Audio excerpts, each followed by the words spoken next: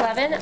Sarah, Lost in Reviews. We're here with Leven, who plays Glimmer in the Hunger Games, and we are sitting here about 11 p.m. at a Walmart. We're about to do a signing for the Hunger Games DVD coming out. Yes. Just a couple quick questions with Leven.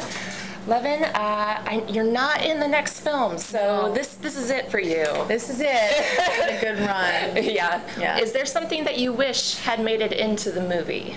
Yeah, I had some pretty cool fight scenes, like really long and complicated fight scenes that took months to prepare for and train for. And as you saw, the cornucopia was sort of just edited in a way that was really quick and flashy. And so, I wish those would have made it in, but I'm sure they'll be on the DVD. So. Have you seen the extras on the DVD or anything? Mm-hmm. Did you do a commentary? I did, yeah. I did an interview and definitely some on-set stuff, and so there'd be a lot of exclusive content with me there. Is there a tease for the next film at all on the DVD? I don't think so. I don't think so. No. Okay. It's a whole new crew of people, I think so.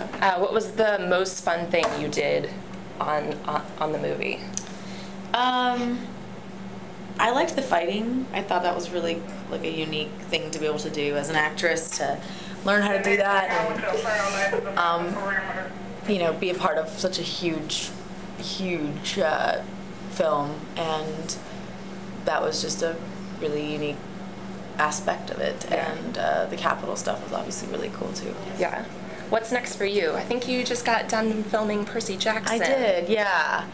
Tiffany, could you please come to electronics? Tiffany.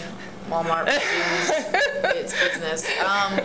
My film Chasing Mavericks comes out in October 26th. I've seen the trailer for that. That looks excellent. It's gonna be so sick. And then Percy Jackson 2, Sea of Monsters, comes out August 13th, 2013, next year. And you're completely done filming that? Yep, just finished that a couple weeks ago, and that was another really big, epic thing to be a part of. Yeah.